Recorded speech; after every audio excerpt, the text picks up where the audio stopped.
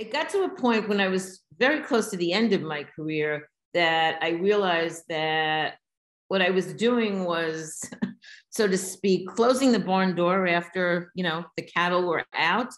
So I wanted to start shifting the orientation of my district from an intervention model, like what do we do when we have these kids because they already crossed the line, to how do we help them better regulate so they don't escalate and cross the line.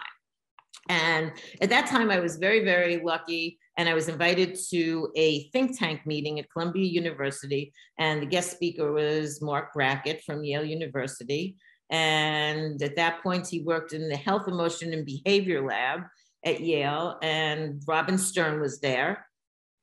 And they talked about this program that they had developed called Ruler. And it really resonated with me. And I thought it was very interesting. I did a little more talking to Mark. I looked at some of the resources, and I decided that I wanted to bring this into my district as a pilot. Mark totally disagreed.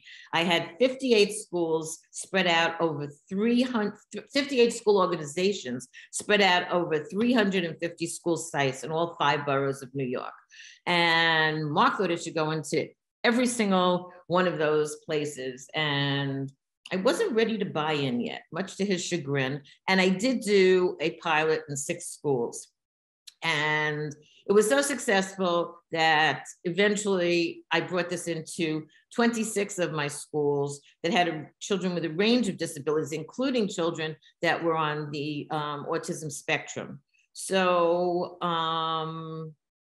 what I was hoping to do was not to very much different from most schools, not looking to improve my math scores and my ELA scores on standardized tests. I was looking to help my students regulate their behavior to such a degree that they could return to that local school around the corner and go to school with their brothers and sisters.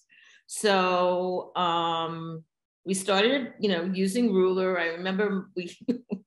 remember that we started with Mark doing my keynote address when we came back to school one August, and I had a huge organization. I had 13,000 employees. I rented an airport hangar at Floyd Bennett Field in Brooklyn, and Mark came to speak, and the acoustics weren't good enough. And he actually stood on a table and gave his keynote address standing on a table.